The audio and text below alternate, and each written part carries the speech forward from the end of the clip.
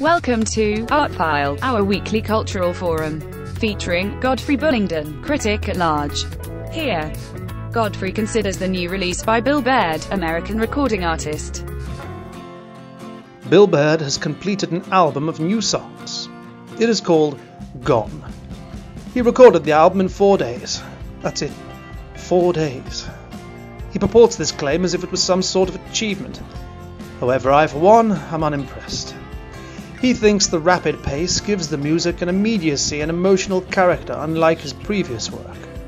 For my part, I prefer it when an artist agonizes over his 3-minute pop songs for months on end, gnashing his teeth and grinding out every note, until what few hairs he has left on his head are grey and frazzled.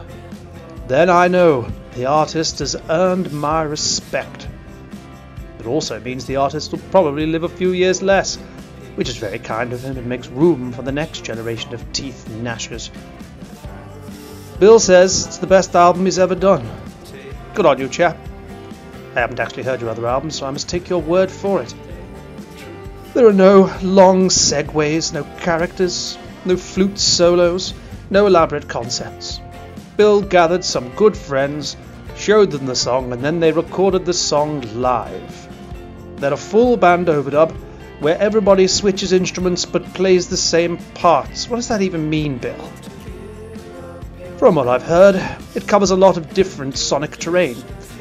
But as a concise, cohesive statement about being alive as a human being on planet Earth, I think it expresses how he feels about it best he can.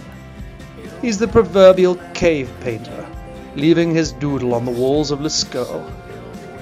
Except, of course, this is not a cave, but digital ephemera. Oh, pardon me, I've been informed there will be vinyl manufactured. Perhaps we can print the record on the side of some cavern walls. Bill says the music is meant as a call across time, like those caverns of yore. Okay then, good luck with that. Which reminds me, my time here is up.